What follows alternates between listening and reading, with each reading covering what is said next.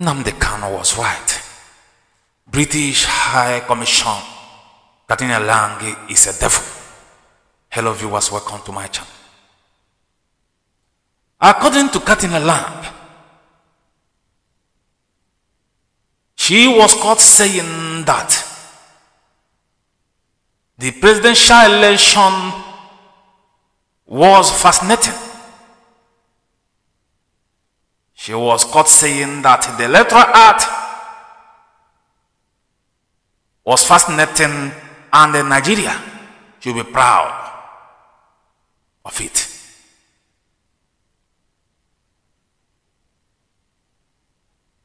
She said this about presidential election, and for this, the so-called APC government collaborated with their Yoruba tribalistic, or should I say some of Yoruba tribalized youth to massacre innocent Igbo youth in Lagos.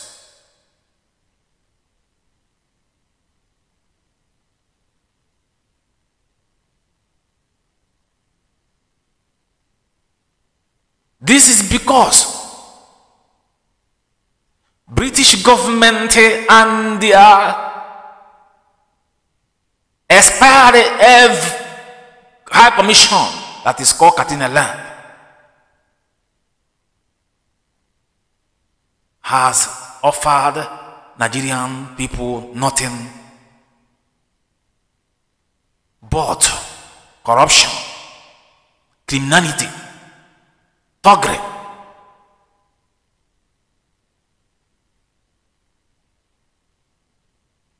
inhumanity to man.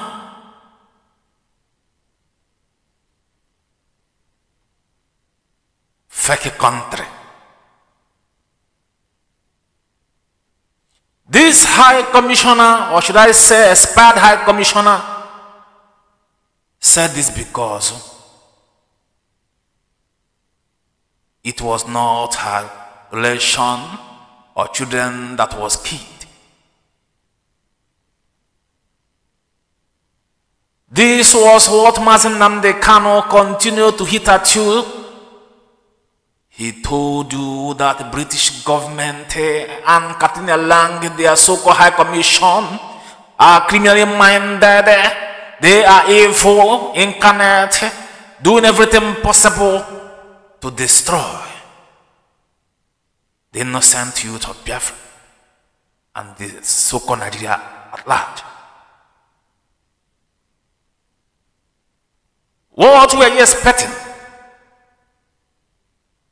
This same Katina Lang was the person that visited the Wike, and he murdered thousands and thousands of Obibo youth, while some of their girls were raped by Fulani soldiers. This same Katina Lang visited Bola Tinubu, and the Lekki and South protesters were mowed down. To date, they are busy accusing Nnamdi Kanu of what he did not do. This same Katina Lang, the so-called High Commission, gave orders to people like Tinubu, Femi Kayode, and the so-called INEC chairman, Yakubu, to do anything possible to rig the election in the favor of Bola Tinubu. This same Katina Lang collaborated with British government to add that thing in Aso Rock to continue to keep Nnamdi Kanu in DSS custody, because they knew what would have happened assuming Nnamdi Kanu was out, broadcasting before this useless sham of election happened.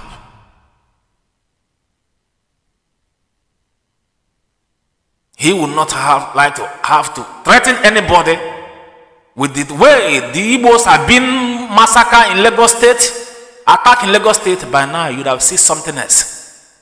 This was one of those things why they kidnapped him. They made their plan before the election came, because they know that things like this will happen. Katina Lang is nothing but a door. She called the election fascinating. She called the blood innocent people shed fascinating. I told you people that since after the end of NSAS protest, have you seen anything tangible come out from it? The answer is no.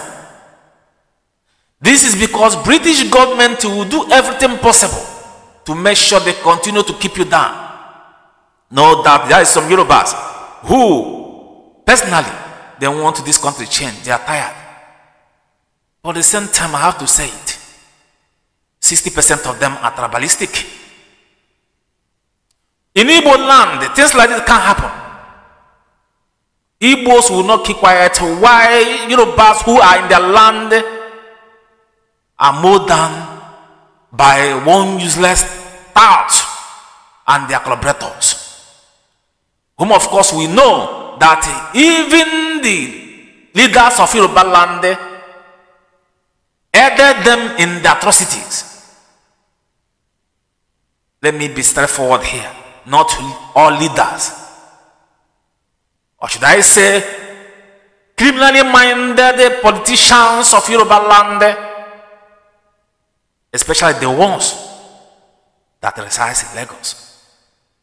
Because if I say leaders, it looks somehow because people like Afenifere are not part of these atrocities going on. And so many people are also not part of this. So I cannot say leaders, because as far as I'm concerned, Afenifere are the leaders of the Yoruba people. But the truth must be told that 60% of Yorubas are tribalistic. Things like this cannot happen in Igbo land. The Yoruba man being macheted because he won an election, because he wanted to vote for his best candidate.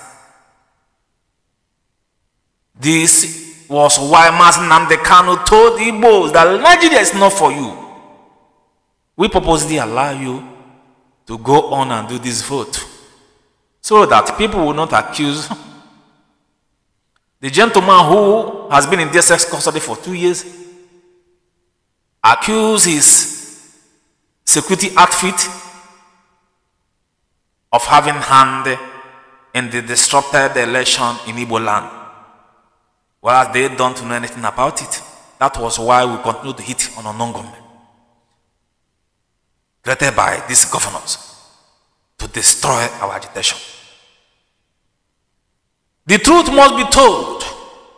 Katrina Lang is evil. British government is evil.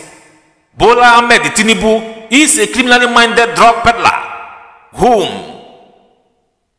has destroyed Nigeria.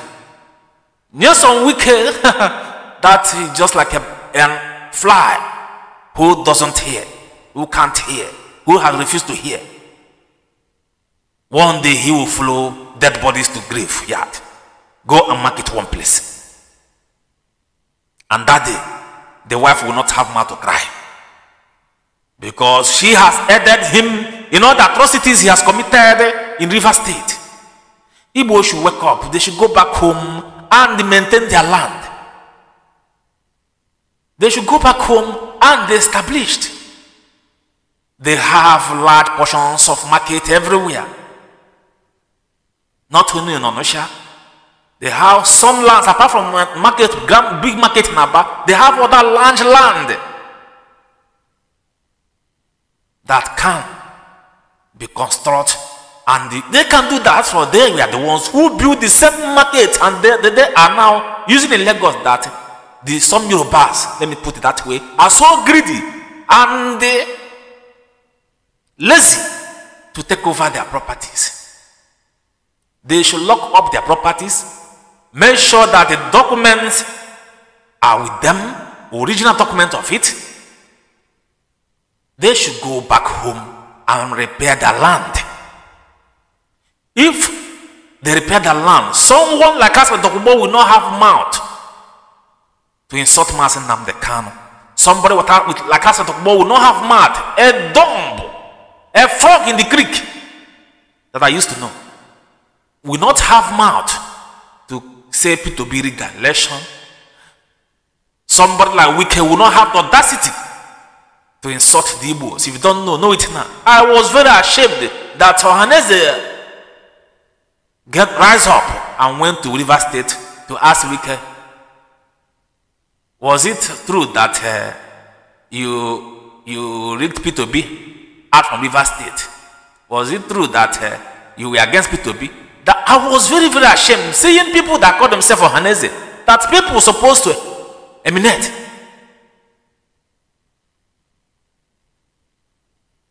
Go through such humiliation, disgrace. For them it is not, but for me it is. I am a man who put the things in the way it is.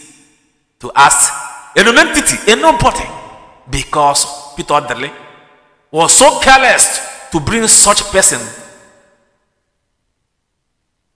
or should I say Amechi, to bring such person to rule River State. And today he believes that he is able to, he can do anything and go through with it. But like I said, he's just like a fly who could not hear or listen.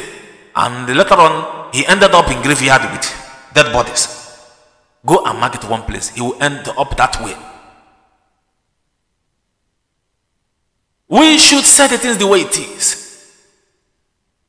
Katina Lang has caused so much problem in Nigeria. Look at Igbo boys, how they were caught with cutlass and gun wound everywhere, bullet wound in hospital. And believe me, all those people, none of them were arrested. Police were there watching. I've told you several times that police are the enemies of Igbos. Police are the enemies of Nigerians. Soldiers are the enemies of Igbos. Soldiers are the enemies of Nigerians. All those things that happen in Yoruba land, these are gone. Being shot at Igbos. Police, soldier could not do anything. If really they want to conduct a re-election, a respectable and free and fair election, normally, in a respectable country, both soldiers supposed to be somewhere. They're supposed to announce it. Soldiers who work with Labour Party, soldiers who work with PDP, soldiers who work with every different party that we contest in that election, the same numbers will be allocated to each polling unit to monitor the election. And those soldiers will be brought out by several parties. And it will be announced. People will go to the polling unit. They will be aware that so things are in the polling unit and we are going to vote. The people that believe so much in Nigeria election. This is a simple thing that Buhari government should have done if really they want to. But he believes in fair and fair election. But all this amansi Buhari did was to tell you that he doesn't want Nigeria to be rebuilt. All he needs is bloodshed every day. Even as he was going out, he continued to recruit people who are going to continue to shed the blood of innocent Nigerians. It's quite a shame. There's many ways to conduct a free and fair election in a large country like Nigeria. It's true that soldiers are not complicit to the crimes going around. It's true that soldiers are complicit to everything, including the police. But all they needed to do is for people, different parties, to organize soldiers and police that they trusted. And they put them in different polling units. They will be examined by Nigerian police, head of police and soldiers, and the so-called chief of defense. And they will be there in polling unit, and people will announce it so that people will not be afraid. Some people, because there are some people who are so much afraid when they see the presence of police or soldiers especially.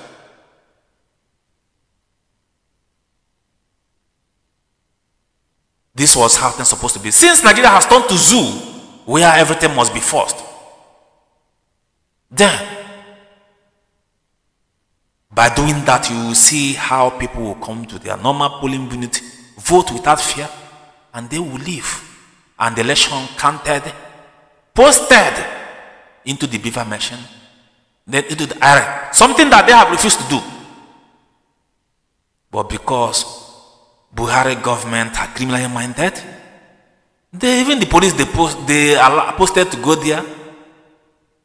We are there watching why so many atrocities are going on, why they machete Igbos, why they shot at Igbos. And someone will tell me it's because of APC. Why didn't such thing happen in the north? I've asked this question several times. Why didn't these things happen in the north? Yorubas, some of them have so much hatred to Igbos. In fact, if you don't want to know now, that Nigeria against Igbos today is because of Yorubas, leaders. They are politicians. And let me not say leaders, because as far as they are concerned, the leaders who sit today are people like Afeni Ferry, and they have done their best in trying to stop all these evil people from doing all sorts of rubbish. Even though I know some of Yoruba leaders may be pretending why things continue to go wrong. Let us be sincere here. It's not only Yoruba leaders, even in Igbo land, the leaders does that. But the thing is that youth has never allowed them to use them to go after under ethnicity. That is the thing. But in Yoruba land, the Lagos, such thing has continued to happen. I don't really have more to say. I only say Nnamdi Kanu told you, he warned you that Nigeria is not for the Igbos. Time has come for you to go home and repair your land. BIAFRA.